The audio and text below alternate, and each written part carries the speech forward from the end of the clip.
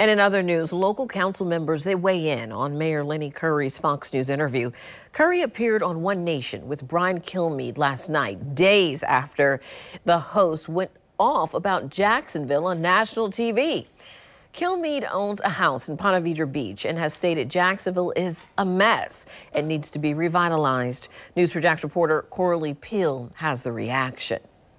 In the interview, Mayor Lenny Curry says there is a lot of unfulfilled potential downtown, and he referenced the $1 billion Lot J project that was turned down by city council members last year.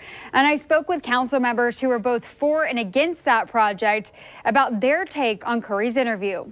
Days after slamming downtown Jacksonville on national news, Fox News One Nation host Brian Kilmeade interviewed Mayor Lenny Curry Saturday night. Mr. Mayor, why was everyone so angry I said that? Well, thanks, Brian. Well, I think it's just city pride. First of all, I wasn't angry. I just wanted to give some context. A lot of people did get upset. Very proud. The people of our city are proud of what we have.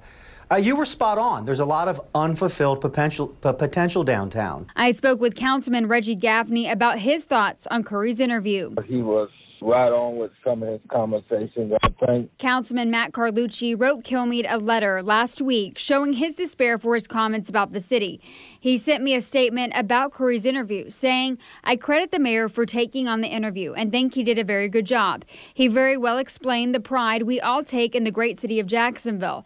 We all know our untapped potential. Much of that potential is being done and will begin to unfold soon. Every city that cares about their people has untapped potential as well. All said, I consider his interview a win for Jacksonville." The mayor says one missed opportunity for downtown was the Lot J project that the city council voted down last year. My administration, we spent well over a year negotiating a $1 billion project, public-private partnership that would have been retail, residential, with him.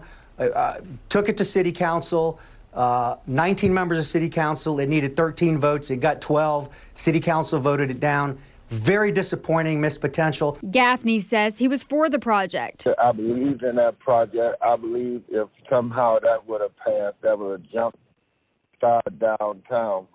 And we'll probably be 2-3 years further to date. But because of that one opportunity that we failed to get one more vote. Councilman Carlucci voted against the Lot J project, saying it wasn't well done and was a learning lesson.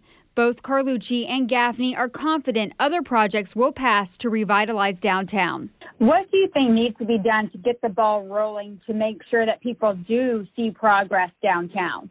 I think we need to come together and we need to take leadership, how we want to grow, how fast we want to grow downtown.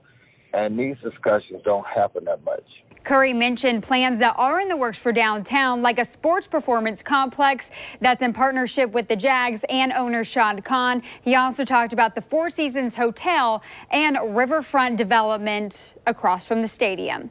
Coralie Peel, Channel 4, the local station.